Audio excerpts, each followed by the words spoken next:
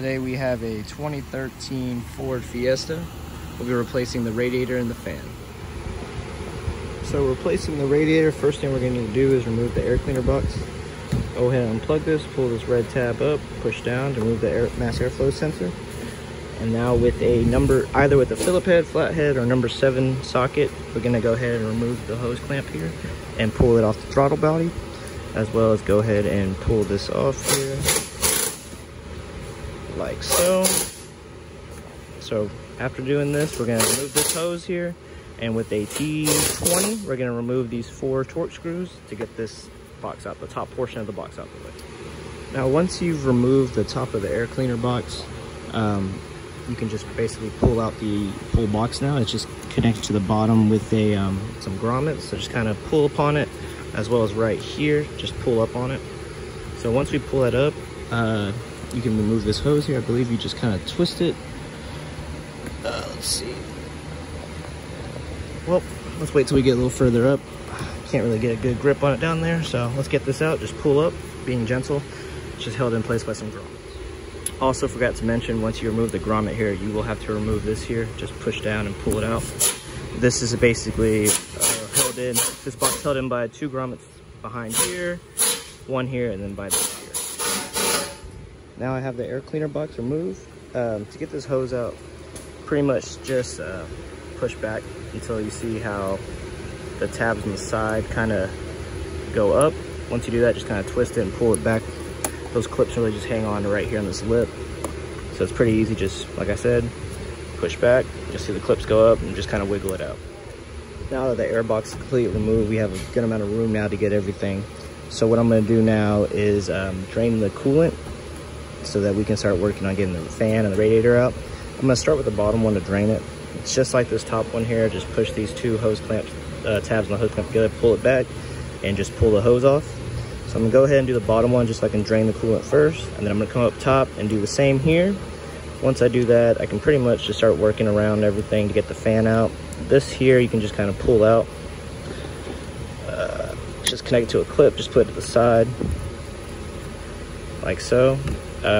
Also, you can go ahead and start, once you can do it now or after you remove the hose, just start pulling the tabs off of the fan here. So I'm gonna go ahead and remove the coolant, get these hoses out the way, and start removing these wires off the fan here. So I've removed both my radiator hoses, as you can see down there, the coolant drain. Also pulled the tabs off from the wire harness to the fan, and separate it from the radiator. All you have to do is just pull these tabs up, 2, 1 on each side, and just pull forward. So now I'm gonna go ahead and pull this fan up and get ready to unplug it. So I'm gonna go ahead and do that. Just gonna bring it right up, straight up like so. They're also gonna be replacing this fan, so it's okay. So I'm gonna just work it out, try to get it up. So I've got my fan removed. Found it easier. You can drop it from the bottom if you want. However, I kind of just, let's see, grab my fan real quick. I kind of just flipped it. So this is my fan here, right here.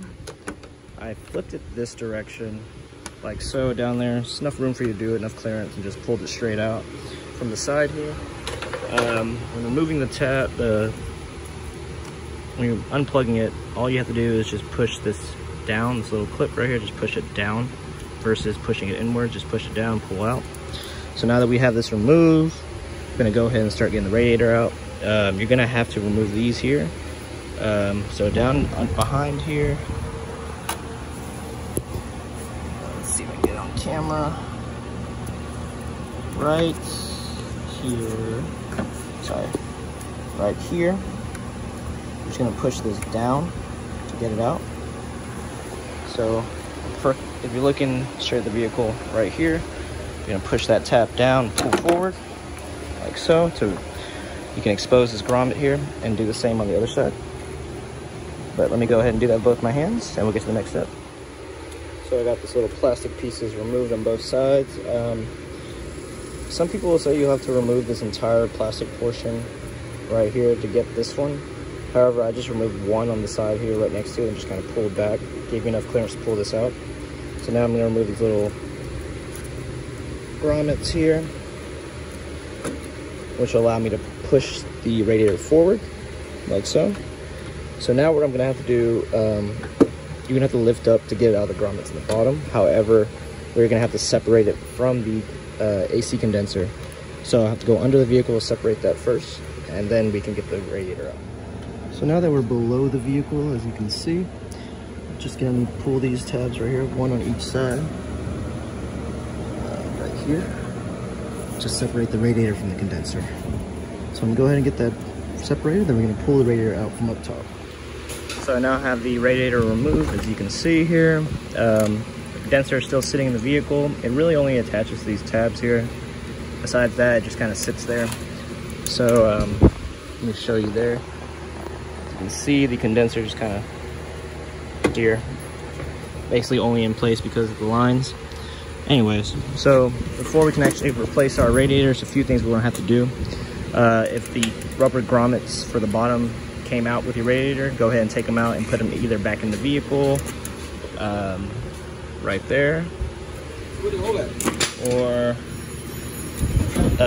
just put on the end of your radiator. Also, if your new radiator doesn't have these little rubber grommets here either, then go ahead and transfer them. These do.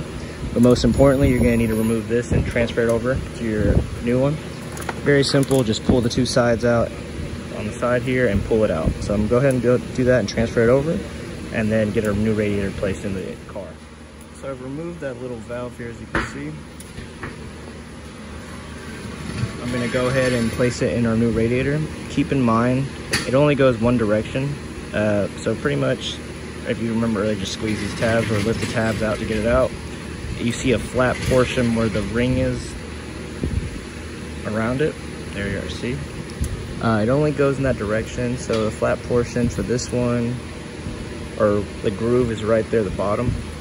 So make sure it goes in the same way until it's completely snug in, like so. All right, so now we're gonna go ahead and slide our radiator in. Basically, I'm gonna go in like this and just twist it. So let's get the radiator in. Once it's in, clip it to the condenser, and we'll get the new fan in. Now I have my new radiator in, connected to the condenser, as well as the lower radiator hose attached. It's pushed into the grommets at the bottom. So now we're gonna put these back on. So when doing so, be sure to put the little rubber grommet back on. Then you're just gonna slide it in to lock it in place, like so. So now that that's done, we're gonna go ahead and slide our fan in, go in the same direction, in, turning it over, and getting it through there. Now I've slid the new fan in, locked into the bottom of the radiator there, as you kinda could see down there where the black portion is, right there. Once it's slid in there, go ahead and just pop it back in these clips up here up top by pushing it down. So it's locked in on both sides. Now we're gonna go ahead and just plug her up the bottom. This portion will be facing outward. So down there. So you hear that click. Go ahead and put the wire harness into position, like so. And get this back in here. So now we just need to get the air cleaner box back in place. Just kind of push it back in to two grommets here, one here. Get this back on the air intake, and then we'll finish it all up. All right, y'all, so now we're pretty much done. Have the airbox cleaner back on, tighten down the T20 torque screws with the 4 holding the top portion in place, plugged in the mass airflow sensor, reattached this hose here, as well as the one down here that clipped in. Retightened my hose to the throttle body with the number 7 socket. You can also use a flathead or a Phillip, like I said earlier. The upper radiator hose is also back in place now, tightened back up. So now all we're gonna do is fill her up to the max line with some coolant, and we're pretty much done. So thanks for watching, guys. Please like, subscribe, more videos to come. So one last thing I forgot to mention, that part that we transferred over, go ahead and take it off and fill up your reservoir until the coolant bleeds out through here. So as you can see, I already started going in. So just keep pouring until it bleeds out through here and you're done. So thanks for watching. Please like and subscribe, more videos to come.